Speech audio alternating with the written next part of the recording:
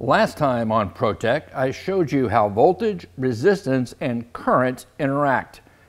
We learned that when resistance in the circuit increases, current in the circuit decreases, and the component operated by the circuit won't function as it should if it functions at all. I also shared that many of the faults that you're trying to diagnose are caused by these changes in resistance, and I shared a few examples.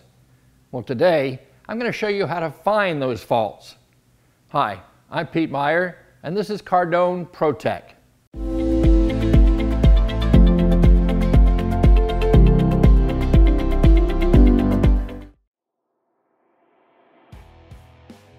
The CARDONE PROTECH series is produced in partnership with Motor Age, America's oldest trade publication for the automotive professional.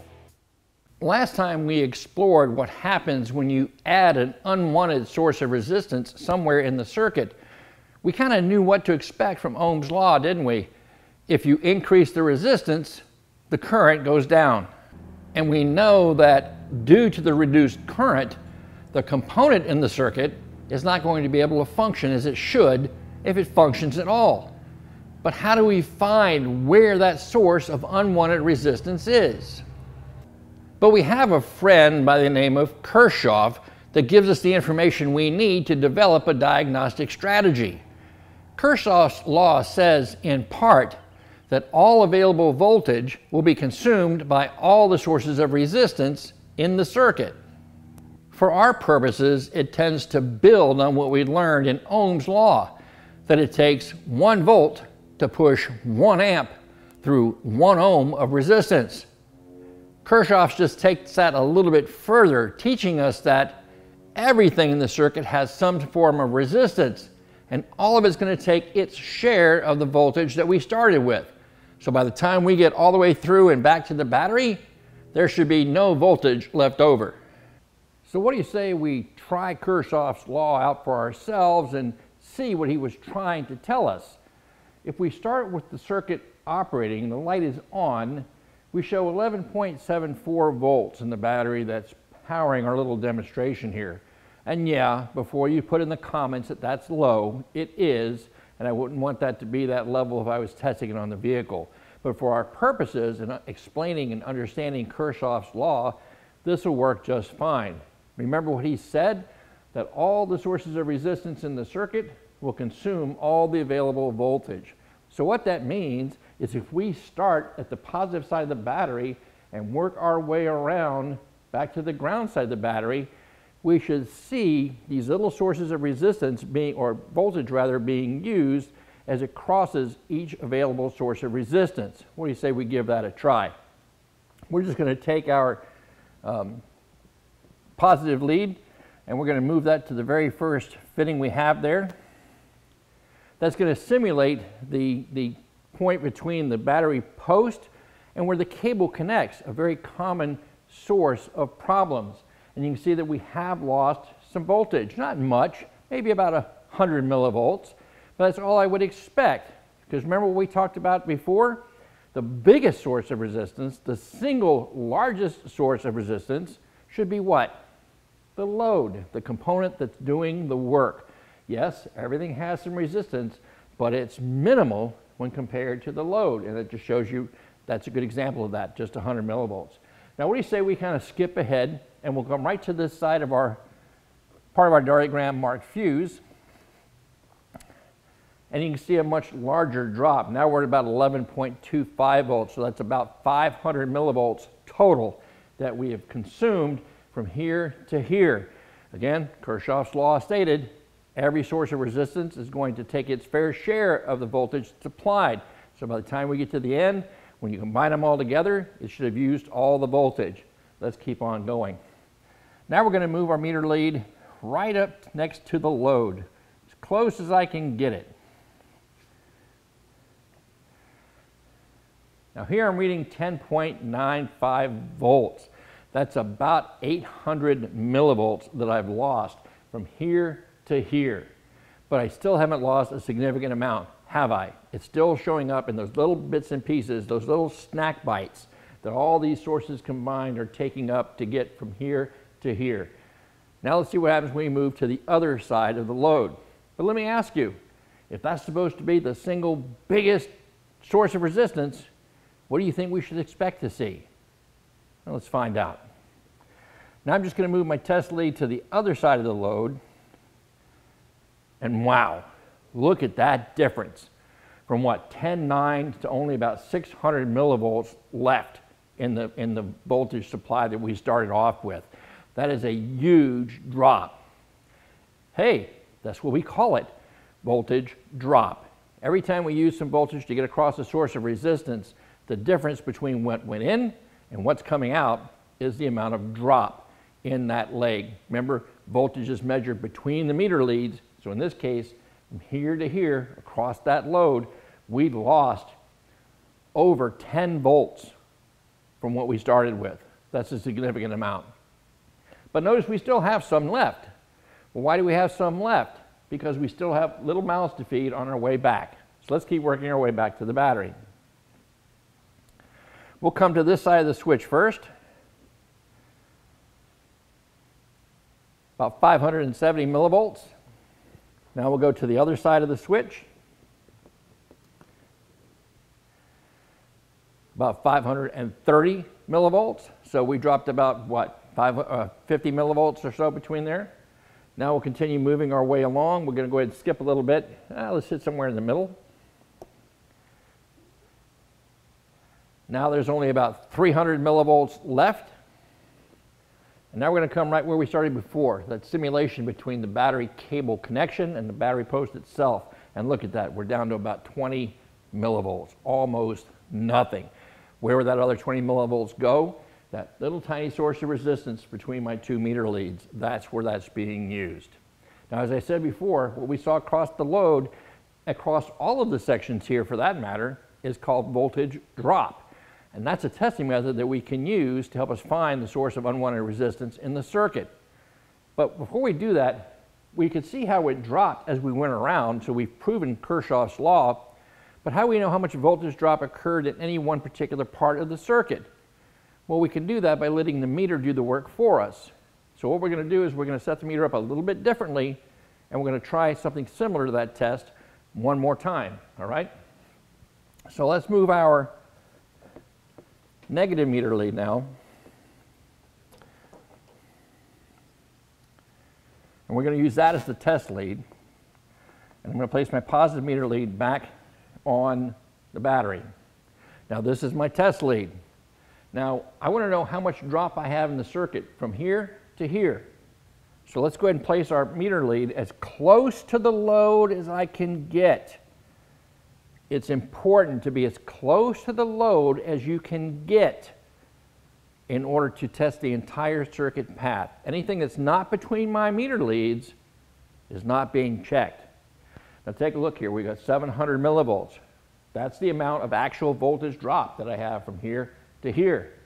Is that similar to what we started off when we were looking at it just a moment ago? Between the 11 and some change and the 10.9, right? That was a little bit more, maybe a volt or so, but very, very close to what we're looking at in terms of drop. Now, this makes a great testing method, don't you think? If I had a source of unwanted resistance, well, that would be another mouth to feed. According to Kirschoff, it would take away from what I'm getting here. Well, we'll take a look at that in a moment.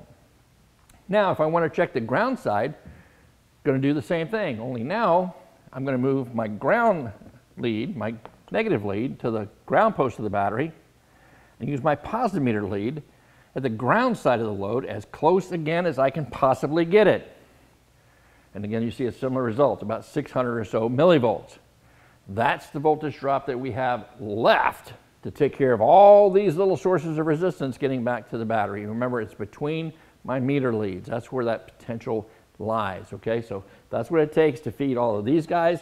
The 600 or so millivolts we saw earlier on the positive side, that's what it takes to cover all of these guys. The load's all that's left over, okay? Now, like I said, this can be a very valuable testing method. This is telling me that this is a fairly normal source of drop to cover all the normal things I have in a circuit. Nothing unusual there. But what about the thief? Well, that could be where the problem comes in. Let's see how it applies doing a real voltage drop test to find a problem. And like it said on The Wizard of Oz, pay no attention to the man behind the curtain as we set the board up for our next demonstration.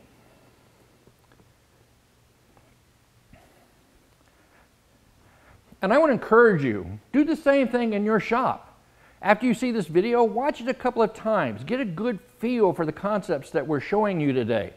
And then go back to the shop, grab some wire, grab a couple of light bulbs, do what we're doing here until you make those measurements second nature, until you make that testing procedure your own. And then you're going to find yourself able to face even those challenging electrical problems and get through them a lot easier than you may be doing now. So here we go. Obviously got a problem. Bulb is very dim. We know there's something going on. Ohm's law taught us that if I have extra resistance in the circuit, resistance goes up. What happens to current flow? Current goes down. And if the current is not enough to operate that bulb, well, that's the result. We see a component that either is working poorly or not working at all. So it's an indication that we do have a problem in the circuit. I want to find where the problem is, though. So the first thing I'm going to do is I'm going to check the positive side of my circuit. So I'm going to put my positive meter lead at the battery. And where does my negative meter lead go? If you said as close to the load as possible, you're absolutely correct. Oh, you see anything weird?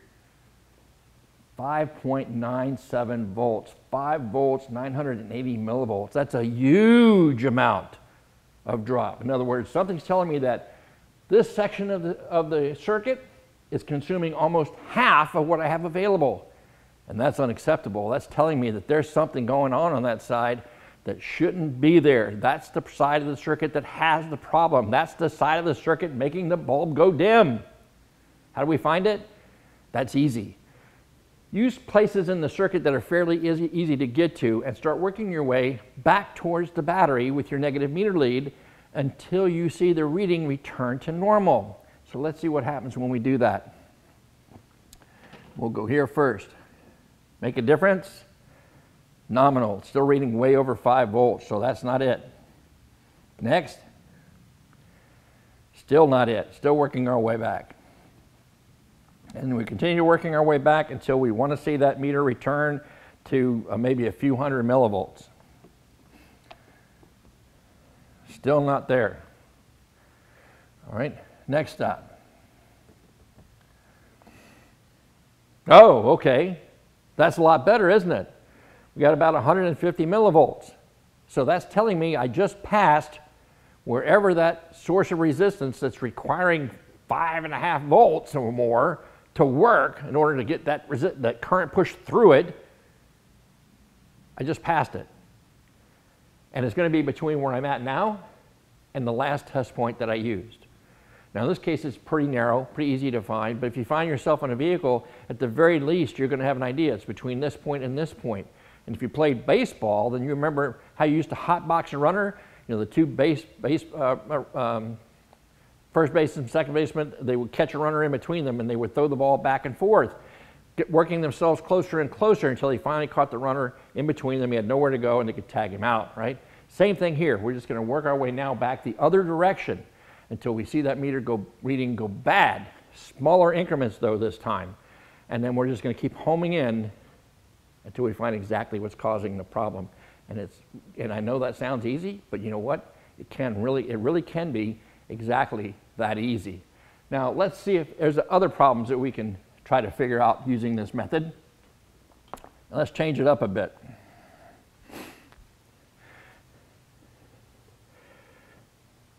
Okay, Dorothy, what is your wish? Oh, I just want to go home to Kansas. Me and my little dog Toto too. No, forgive me that, guys.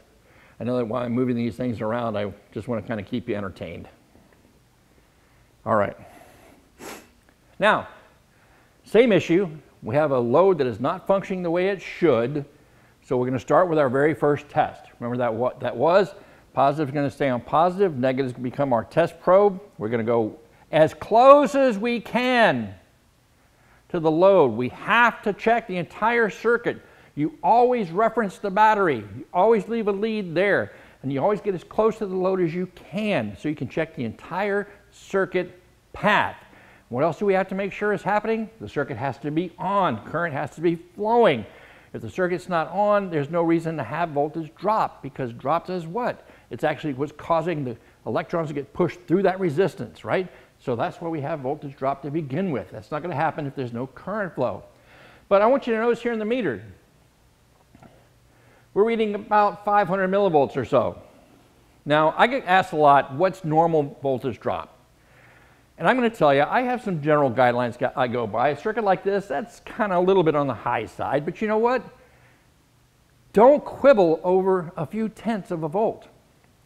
If you're going to see a problem with voltage drop, you're going to see it like we saw it earlier. It's going to be 5.9 volts. It's going to be 1.7 volts. It's going to be a huge number, something that absolutely stands out and catches your attention. So don't worry about the little things, the little mouse that are in there trying to get fed. Focus on looking for that big monster taking a big share, a big bite out of that available voltage. All right, so we check the positive side. Don't have a problem on the positive side. Now we have to check the ground side, correct? And we're just going to do it similar fashion. I'm going to move my ground lead back to the ground side of the battery, as close to that post as I can get. And I'm going to take my positive meter lead and I'm going to connect it to the ground side of the load as close as I can get. And look at that. That's a huge reading, isn't it? That's a big red flag. That's telling you the source of your problem is between here and here. And you know, this is probably the one reading that confuses technicians the most, because I have my meter lead placed on ground here and placed on ground here. How in the world can I measure voltage if both of my meter leads are on ground? That makes no sense. Well, it does if you come to realize that I'm not really on ground here. Let me show you what I mean. Let's go look for that unwanted source. We're going to do it just like we did before, and we're going to move our way back towards the battery until that meter reading returns to normal. Still going. Still going. Still going. See? Okay, we've just passed the point where the problem lies, correct? Now I know that I can move back and forth between those 2 points, where I am now, where I just was, so I can isolate and find the cause of this problem. But here's what I want you to see. Let's go back to that one, that last step. And we're reading, 5.6 volts. We know that's bad, we know that's wrong, but are we truly on the ground side on both leads? Or am I on the positive side of my thief? See, I'm really not on the ground side here, am I? I'm on the positive side of this second source of resistance. And that's why you're getting the voltage reading. That's what's telling me that, hey, I'm going to take that much for myself. And I'm not going to leave that much for him. And that's why he's not working right. That's how that works. That's how voltage drop testing works. Now, again, review this video a few times, get comfortable with the process, make yourself a little bit, doesn't have to be this fancy, grab yourself a bulb, some wire, battery, use your meter, and switch it up. Move that second bulb around somewhere, pick a different type of bulb, whatever you want to do. But get used to what the meter readings are trying to tell you. That's the language you need to understand. And next time on CARDONE PROTECH, I'm going to show you a real world example and some real common mistakes when it comes to replacing an ECM. Is the ECM really at fault, or is it something else? If you want to make sure you catch that video, make sure that you subscribe and hit that notification bell so you know when it's ready for you. But until then, I'm Pete Meyer. Thanks for watching.